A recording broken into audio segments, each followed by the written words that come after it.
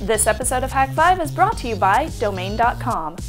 Hello and welcome to Hak5. I'm Darren Kitchen. I'm Shannon Morse. I'm super excited about your weekly dose of Technoloist this week because guess where we are?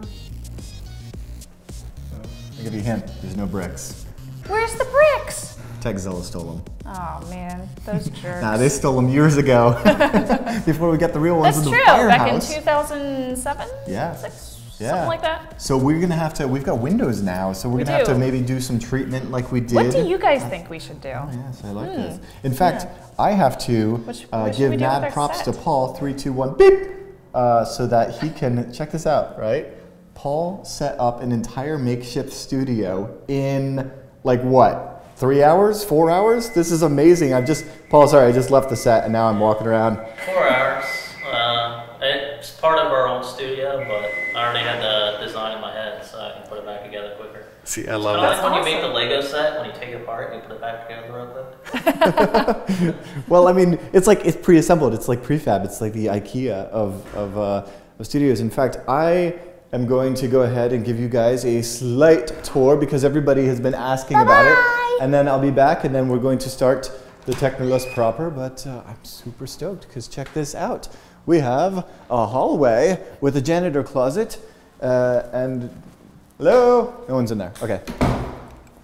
Ladies' room. I don't know. So otherwise, here we go. Super excited about this. This means we're going to be able to do some mega ridiculous huge projects. Still under construction just a little bit. That's a sorry about the noise. It's a special wall that's going in. And yeah, it's just massive. So look forward to some massively huge projects. Now I can peek in on Shannon. Hey. Hey.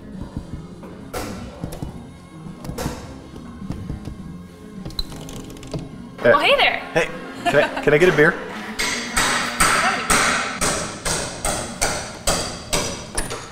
Whoops, cameras. Okay. Haha. See? It's like we're almost professional and stuff, Paul. That's crazy. Welcome back. Welcome, yes. Okay. So I'm very excited about some of the cool stuff that has been happening right up your alley. Ooh. And I think Kaz would be proud of this. Because who would have ever envisioned? This week you've got a fantastic segment, don't you? I do. So this is taken from a guy's blog. His name is Dennis Mance, and he basically created this application called RF Analyzer. And his whole basis is trying to get the HackRF to work with an Android phone via a COS cable and to be able to give you a RF frequency that you can actually analyze and look at. So far it is in development and it is open source, so you can go over to the GitHub and get the APK for your phone.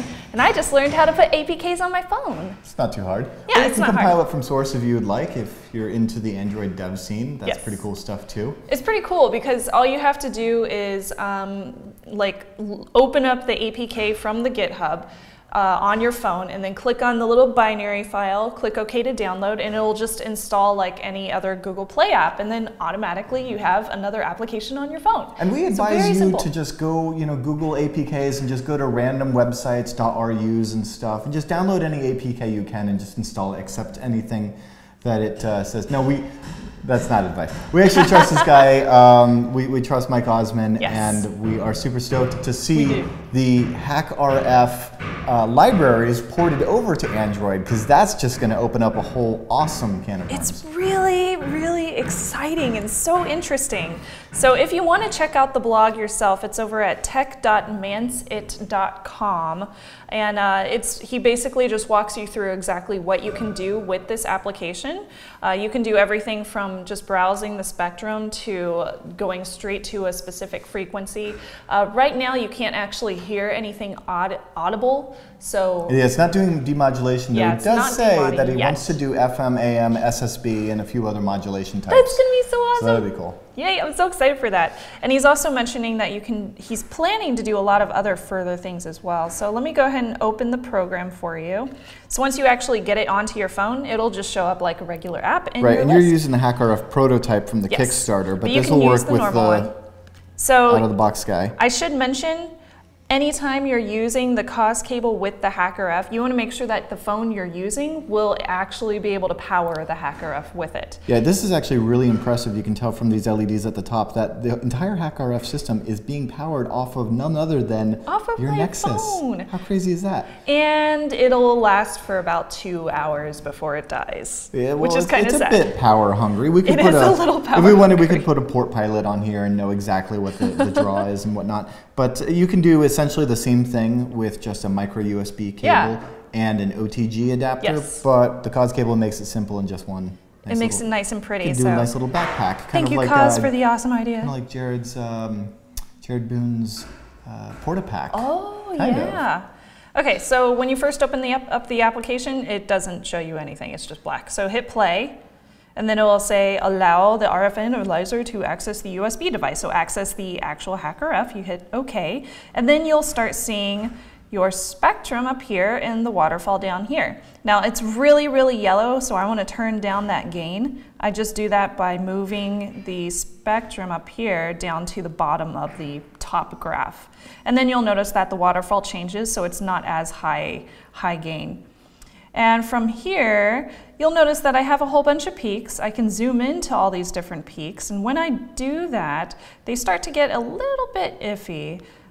You'll notice that the resolution of these gets really, really bad once I get too close. So there you go. So see how the resolution's terrible? I can double click and it'll fix the frequencies to just this area for me on the HackRF. So it changes it straight on the HackRF for me. And it's probably also good to mention that the HackRF has a fantastic bandwidth of like yes, it does. 20 megahertz wide. So you could really pinch out So and zoom. yeah, if I want to, I can pinch back out. Of spectrum. So I can go really, really far. Let's see. How far can I go? How far can you go? Well, and then, Okay. why are you double tapping? I double tap and that'll refix it to this new bandwidth. And it'll give me this new stretch of bandwidth as opposed to just that itty bitty bit. All right, and so to change the frequency. Yeah, so to change the frequency, I can double click on a specific area. I think that's right. Right, and then to scroll over, you'll notice it just ends. Yeah, it just ends, so you can double click and it'll recenter it on the middle of your screen. And So you kind of I'll have put to it keep back down. retuning, so it's not You like do. you You can have just to keep on continuously retuning. scroll. And I also want to mention that over here you can change the actual frequency if you hit Hertz, so you can just type in whatever frequency you want to hit. And if you go under set gain, you can change the VGA gain as well as the LNA gain to whatever you propose. And under settings, so this is kind of interesting. Right now the source type is just HackRF, but he already has RTL SDR in here. However, it doesn't work quite yet. Not quite yet, but Not I'm quite yet. fond of the RTL SDR Me just too. because it's a great inexpensive beginners Yeah. dabbling thing.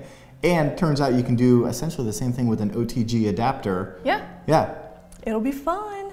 And then the second one I wanted to mention was file source. So if you upload a file to this, you can run the file, and under here, you can set that file to loop, so you can complete the playback again and again if you wanted to, I don't know, analyze a certain file and just keep on playing it. All right. For whatever reason. Record those number stations and play them back to your heart's content. Yeah, there you go.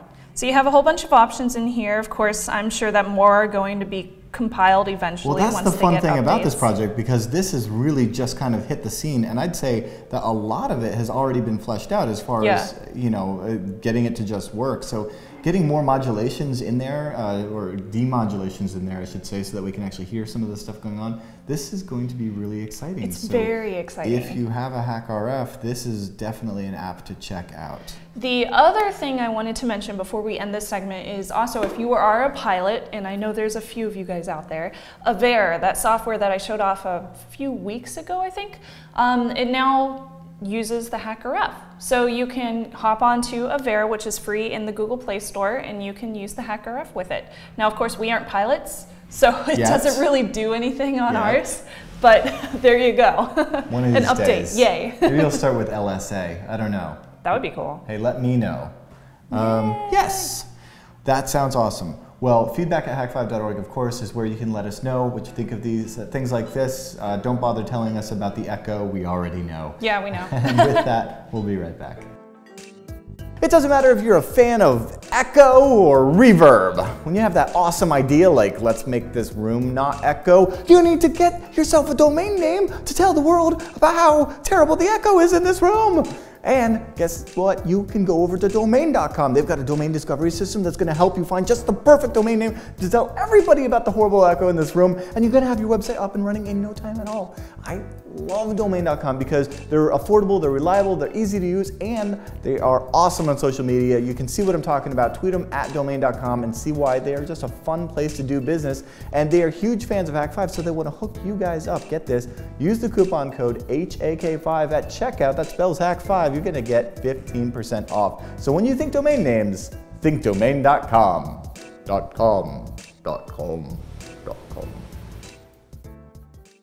It's time for the trivia question of the week. Hopefully it's not too loud in here for you guys, but let's go ahead and move on. So last week's trivia question was, who was the first space tourist? And the answer is Dennis Tito. This week's trivia question is, which planet in our solar system is known to orbit the sun the fastest? It might not be what you assume it is. Answer that over at hack5.org/trivia for your chance to win some awesome Hack5 goodies. Well, that just about wraps up this week's episode of Hack5. Thank you for bearing through the echo-iness. We have a whole ton of sound dampening baffles and so many other things being installed. This is, I'm just in awe of like the progression of this. I'm really excited. I actually don't believe it. I'm kind of waiting for someone to pinch me. We've grown so much. I am terrified. But then again, I was terrified when we moved into the firehouse. Yeah. And I was terrified when we moved into Dave's garage and I motorcycled across the country to do that. Why were you terrified? And I was terrified when I bought the hack house. So yeah. I don't know, because change is scary, you know? And like, what if it all fails and I have to remember that we're in America? It's not gonna fail. No, I'm joking. We're too big to fail. No. I don't know. That's my filter. I'm always afraid that it's all going to come crashing down. But I think that's everybody's. Or not everybody's. Hi, welcome to Hack5. I'm Darren Kitchen, and I have a bit of You've done awesome. You've grown this show so much, and you've grown the Hack Shop amazingly, so I don't think you have anything to worry about. We're very excited about that. That's where you can support this directly. I can't wait for the amazing stuff that we're going to be able to do on both sides of that. The kinds of projects that we can build here, and the kinds of cool new kits that we can build for the Hack Shop will be really fun. Looking so much fun. Forward to, of course, your feedback. Feedback at hack5.org, as always, and you can find ways to follow us at hack5.org/follow us. That's right. /follow. I think that was all of them. Yes, that is. So thank you so much. Until next week, I'm Darren Kitchen. I'm Shannon Morse. Trust your technolust.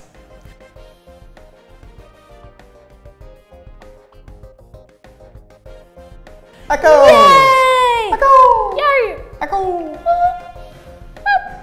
Bye-bye. Oh, get it off me. Shannon, I've got a growth.